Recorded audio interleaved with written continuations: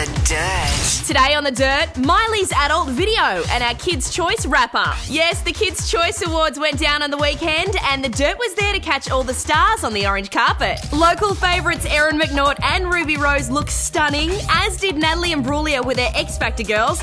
Junior MasterChef judge Matt Preston stood out in his white suit and he brought old favourites Adam and Callum along too. We spoke to some of the biggest names, including Rove, who filled us in on what he's been up to in the States. So I've been able to do Jay Leno's show and Chelsea lately. Would you come back for your own show again on Aussie TV? Yes, absolutely. Miss Universe Australia Rachel Finch admitted there was one person she was devastated didn't turn up. I did want to meet one of my nominees who I'm nominated against, Justin Bieber, but he's not here tonight. I know, but there's Cody Simpson who looks a bit and sounds even better than him. Yeah, but it's not the real thing. We want the real thing. And we got the goss on another no-show, Miley Cyrus, from her Aussie boyfriend Liam Hemsworth.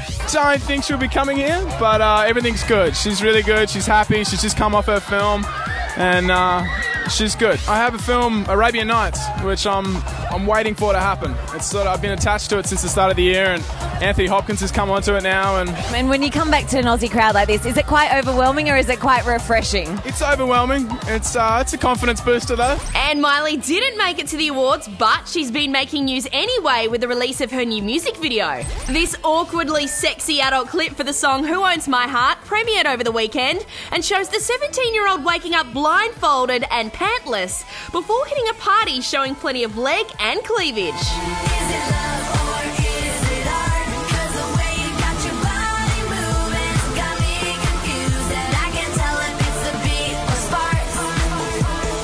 The Parents Television Council has already condemned the video as unfortunate, which pretty much guarantees every kid will want to watch it. And that's it for now, but we'll be back this afternoon with heaps more, right here on The Dirt.